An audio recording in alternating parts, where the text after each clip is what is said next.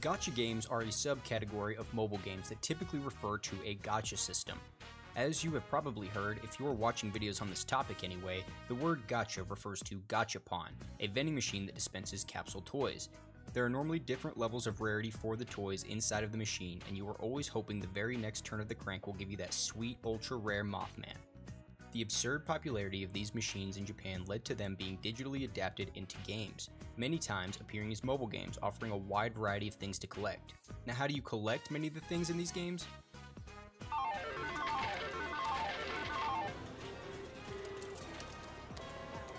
Gacha, or gambling. Imagine having a gachapon addiction and carrying around a pocket gachapon machine. Every time you had enough money or felt your self-control slipping, you could just pull out the gachapon machine, inject some of your real-life money for some fake in-game currency, and then hope for that sweet dopamine release you get when you finally pull your favorite big titty waifu. As you can see, this could become a real problem for some people.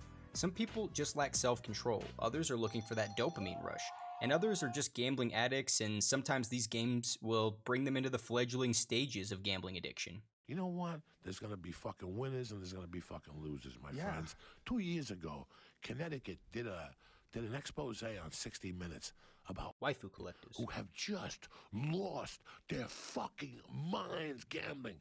They installed these type of giant tits that could just fuck with your mind. Let's examine some of the other ways that gacha games addict you. Number 1, let's start with rewards. Gacha games give you rewards for everything. Rewards for opening the game, rewards for playing a certain amount of time, rewards for milestones in the game, rewards for not playing the game, which is called a return login bonus, comeback rewards to bring old players back to the game, rewards for inviting other people to the game, rewards for how much money you spend in the game, rewards for anniversaries, and probably more rewards that I am forgetting. Being rewarded for these types of things creates dopamine in the brain for doing almost nothing. If you are able to open a gacha game in the morning, get a guaranteed big titty waifu ticket, get a huge dopamine rush within a few minutes of waking up, your day is basically going to start at a peak and go downhill all day.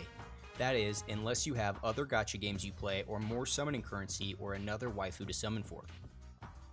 The second thing that these games do to addict you is simulated achievement and progression. One of the most addicting things about World of Warcraft is that it allows you to simulate progress or achievements.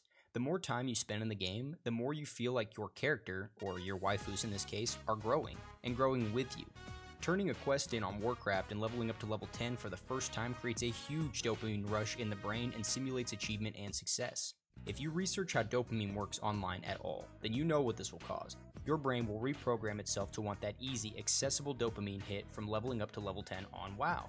This may cause a lack of motivation when it comes to achievements and progression in real life. Gacha allows this on a large scale level. In most gacha games, you collect a pool of units or heroes or waifus, whatever you want to call the in-game heroes or units that you collect. You are then tasked with leveling up these characters. This has different varying difficulties and requirements depending on which game you're playing. In one game, for example Dokkan, you can train your character using one button. In another game, you might use a strong unit and take the weak units with you, running a level over and over until your lower level characters are max level. This is known as grinding. You are then typically tasked with empowering the hero, whatever that is, through an awakening, an upgrade system, summoning more of the same unit, farming gold, real life currency, or farming gear in the game. With all of these different ways to spend time with your units and heroes, you begin to look at the time sink like it's something you've invested in. The same goes for spending money. You may be familiar with the sunken cost fallacy, which basically refers to not wanting to quit something because you have put too much time or money into that thing. I could have just as easily called this video Sunken Cost Fallacy the game. The third thing that these games do to get you addicted is grinding. As I touched on in the previous point, all of the time you spend grinding and leveling up your units results in time and money spent. The real issue that this creates beyond the sunken cost issues is the time spent on these games. One thing to note about most gacha games is that the work is never done. There is always a new unit on the way, or a unit that you have not leveled up yet, or a big titty waifu you have not fully awakened to see all of her artwork. When I say this, some people watching the video will probably think to themselves that they enjoy the never-endingness of the games. I'm one who can agree with this, and used to look for this in a lot of games I played. It was also probably instilled in me somewhat from my years in MMORPGs, playing World of Warcraft, and so on. It can start to become an issue when you spend more time grinding on the gacha games than you do on your actual life. Which leads me into my next point, dopamine overdose. Many gacha players, especially the newer ones, report that once they found a gacha game they liked and got into it, all other games seem to lose their edge. They could no longer play AAA titles like Last of Us 2 or Horizon Zero Dawn, or even big MMOs like World of Warcraft or Final Fantasy XIV. They used to play console games and MMOs all the time, but since the gacha got a hold of them, nothing seems to hold their attention. This may be one of the most insidious side effects of gacha gaming, and dopamine in general. It is subtle. You are loving the gacha game, so what's the problem? This game is so fun you can't even look at other games these days. This game is on your mind 24/7, and it's the first thing you think about when you wake up. When you go to sleep, you dream and wonder about what the new banner is going to bring and if you'll have good luck on it. So what's the issue? Well, ask yourself, is it really that fun? Is it that fun watching your units auto-farm the same stage that you've been farming for 3 months straight? Is it really that fun after you summon and get the new unit you want? Now that you have the unit, what do? And why? Is popping the bubbles in this game and then watching the animations more fun than playing a AAA title? Even from the same genre or the same anime? It certainly costs me more, but I love this game. I play it every day. It's my digital collection. And I think that is where the problem stems from, is people like me who are game collectors and just like to collect things in general. I feel like this targets me and I want to collect almost everything in the game. And how do you collect everything in the game when you have fear of missing out? Is you have to spend money. What if one day the game shuts down? Most people will say, at least you had fun.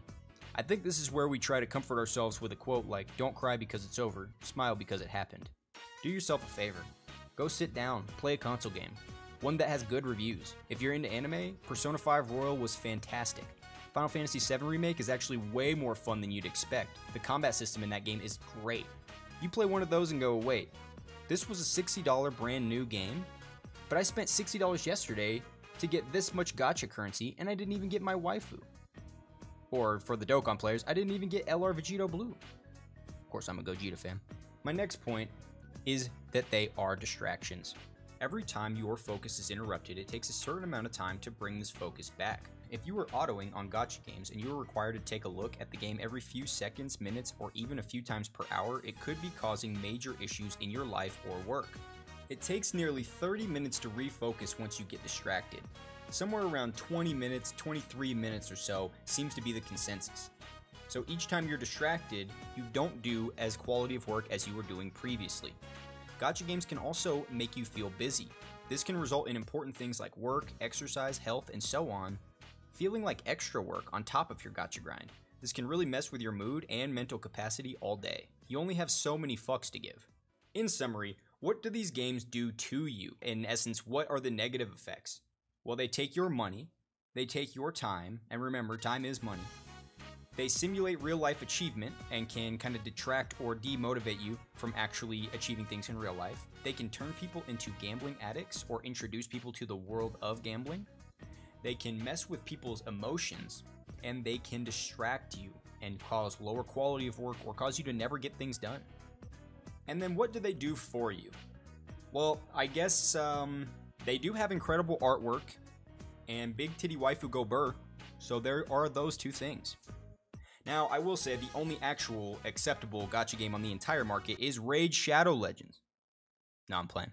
In all seriousness, guys, thank you so much for watching the video. I really do appreciate it. Hopefully there was some tidbit of knowledge in here or something that you learned from the video today. Leave me a like if you liked the video, and I can't wait to see you in the next one.